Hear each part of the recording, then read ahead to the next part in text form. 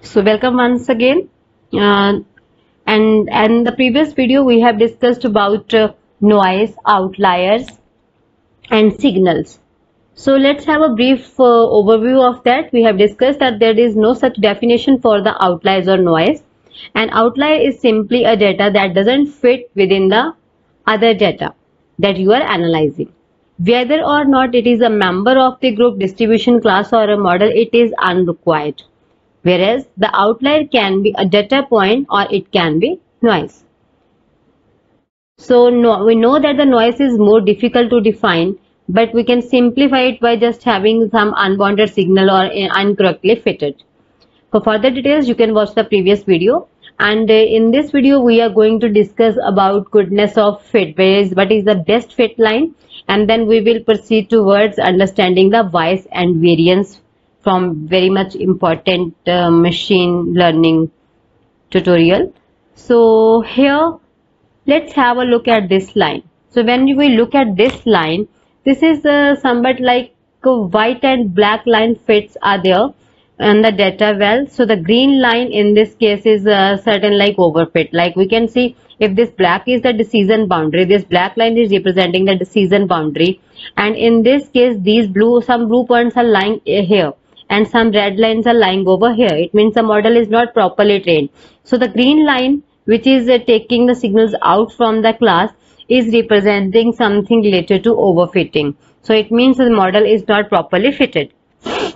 So we say that goodness of a fit simply refers to how closely a model predicted the values that are matched to the true value. So we simply say we are having certain actual values and we have predicted values that is predicted by the model. So if the actual values and predicted values are very much close, that is there is least difference between the actual values and the predicted values, we consider it as goodness of fit. A model that has learned the noise instead of the signals is considered is known to be overfit because it fits the training data set but has poor fit with the new data set because it is able to proceed with the previous ones. So when we talk of these things, bias, so when we talk of this bias point, so bias is simply occurs when an algorithm has limited flexibility to learn the true signal from the data set.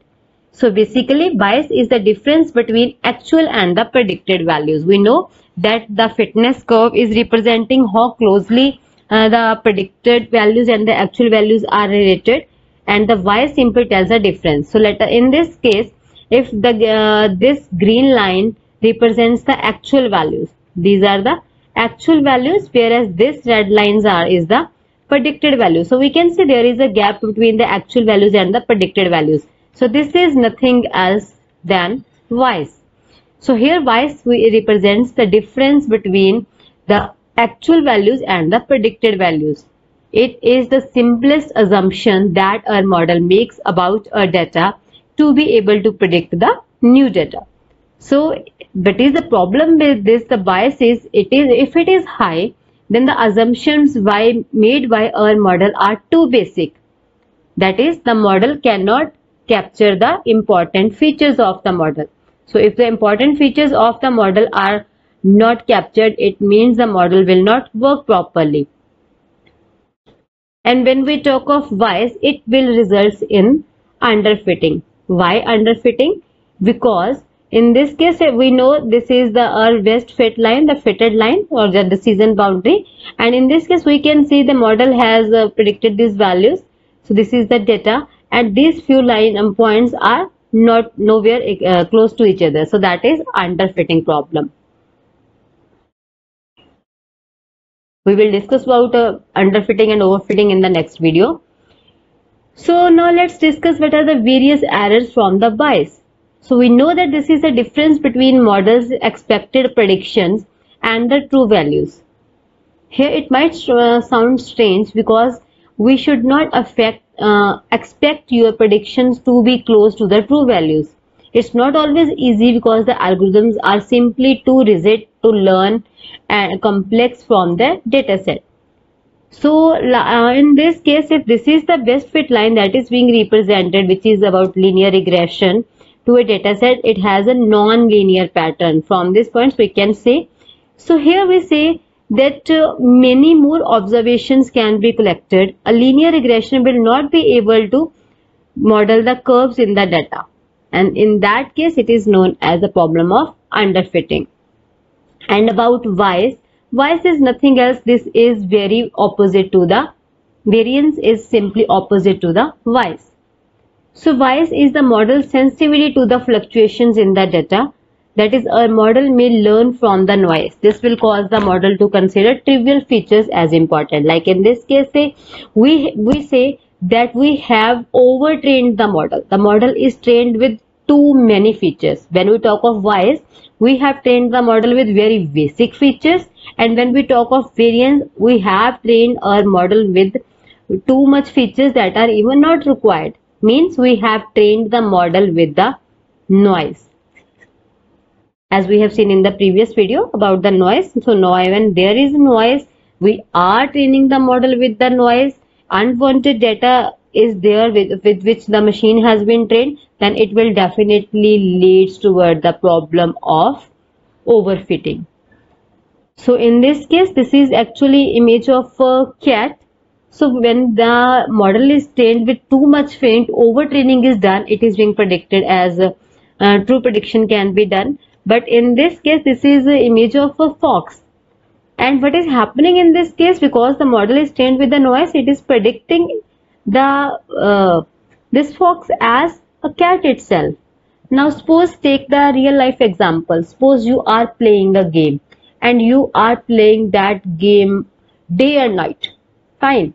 Suppose you are very crazy about a Candy Crush game. So what will happen in that case? Whenever you get time, you play Candy Crush. You are waiting for the lives to come. So what will happen in that case? Suddenly you wake up at night, you will start playing that game Candy Crush. So that game has hacked your mind. So when your mind is being hacked by something, it means if someone show you something else, you will be able to see only Candy Crush. This is how our neurons are trained with that particular thing. So this is happening in this case. Our model has been trained with too much features, and there is noise also in the data. It will definitely known to lead towards the problem of overfitting. So when we talk of variance, it will look like this in this case. So it refers to your algorithm's sensitivity to specific sets of data. High variance algorithm will produce drastically different models depending on the training set. So we can imagine over here about an algorithm that is completely unconstant, super flexible model to same data set or the above. So this will definitely leads towards the problem of overfitting. About underfitting and overfitting we will discuss completely in the next video. So this is about the variance overfitting. So if you have a look at this image, we are having said this is our model, decision boundary, and this is the data. The lines are actually lying over here, but there is a certain curve like structure in this case. Fine. So even in this case, this is a problem of variance overfitting. As we have already seen in this image also, we were having certain blue points over here and certain red points over here. This was a decision boundary, and if we try to fit this line, it will look like this. But this is the problem of overfitting. So as we are aware of the problem of Vice and variance, so now we can proceed towards understanding the issue that will happen with the problem of Vice and variance. So now let's understand the trade-off between Vice and variance. So if we have a look at this diagram, this is just an image of target points. This is my exact target, the center point here, and then the farthest one. Now here we say, if we are talking of Vice, It simply represents the difference between actual and predicted. It means it will represent, if we say high bias, then what will high bias represent? High bias represents means too much difference, too much distance from target, because we are very far from the target, that is high bias. And if we talk of low bias, it means very less distance between the target and the predicted ones. Now when we talk of variance, so variance represents scattered points. Scattered points. So if the variance is high, then we will get more scattered points. If this variance is low, then the points will be close to each other.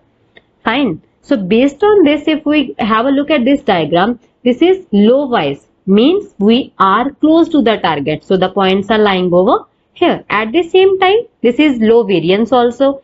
When we talk of low variance, we know that the points are close. So when there is low bias and low variance, the points are very close to the target, exact or maybe exactly on the target, very much correct prediction. And this is the case which shows the points are even not scattered. Fine. So when we talk of low bias means we have discussed very near to the target. So in this case, we can say the points are near to the target. But this is representing high bias, high variance also. So if this is high variance, the points will be scattered. So the points are scattered in the case. Now let's have a look at this point, high bias. Now when the bias is high, means we are far from the target. The distance is more distance from the target. But variance is low, it means points will be close, they will not be scattered. So here we can say high bias, low variance. Now let's discuss the further case, which is saying the bias is high, also the variance is high.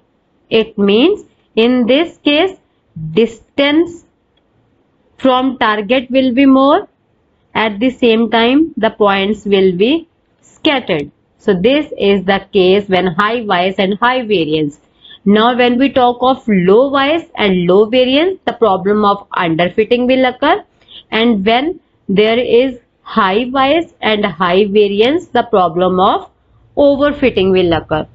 So when we talk of this bias and variance trade-off, this trade-off is relevant for supervised machine learning, especially for predictive modeling. It's a way to diagnose the performance of algorithm by breaking down the prediction error.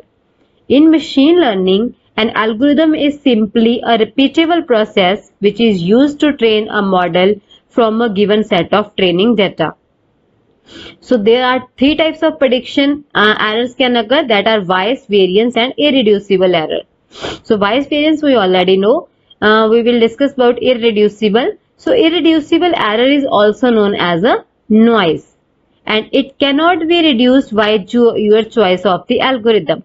It typically comes from inherent randomness, a misframed problem or incomplete feature set. So talking of variance and bias trade-off, the problems from which we suffer, in this case these are bias problem, Bayes problem and the noise problem. This noise problem is also known as the third type of error, which is irreducible error. So this irreducible error is nothing else, it is simply noise. So when we talk of this, it is talking about the randomness, and it cannot be treated. This is very dangerous thing. It should be completely removed, because our algorithm is not going to handle the noise. So noise should be handled during the pre-processing phase. So when we are doing the data pre-processing, focus on removing the error, removing the noise, that is irreducible error. If you don't remove the noise at the stage of pre-processing and you are training the model with that, then definitely your model will be underfitted or overfitted, and it will not be matching the correct fit line. And there may be other types of error also that can be reduced by the algorithm, that is bias and variance. So when we talk of these things, the bias variance trade-off, so underfitting and overfitting. The underfitting occurs when the model is too simple, informed by too few features, or regularized much. And overfitting is doing the more training. We will discuss about this in the next video. So this is again that we have discussed. So imagine we have collected 5 different training sets of the same problem. Now imagine that one algorithm to train 5 models, one for each of your training set. Bias and variance here refers to the accuracy versus consistency of the models trained by your algorithm. We can diagnose them by using few methods. So when we talk of low variance, that is high bias algorithm tend to be less complex. So it means when we are having the variance is low but the bias is high, then the algorithm will become complex in that case with a simple or rigid underlying structure. Because this algorithm trains the models that are consistent but inaccurate. They include linear or parametric algorithms like regression or naive Bayes in that case. So when we talk of the other category, that is the bias is low but the variance is high, then the algorithms are more complex in this case with flexible underlying structure. They train models that are accurate on average but are inconsistent. These include non-linear or non-parametric algorithms like decision trees or the nearest neighbors. The trade-off is in complexity is why there is a trade-off between bias and variance of algorithm.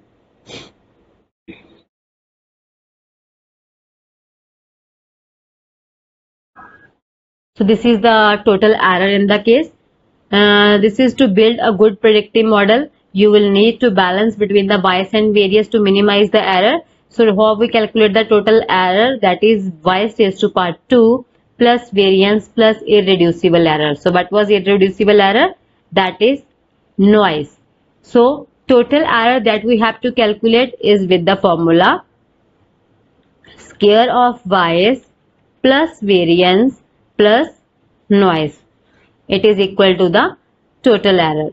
So in this case, y square variance, we will get the total error, and our main focus is to reduce this error. So if you want to reduce the error, we have to reduce the bias, we have to reduce the variance which are treated by the algorithm, but we should, again I'm repeating that we should completely deal with the noise, that is irreducible error, at the time of pre-processing before training the model.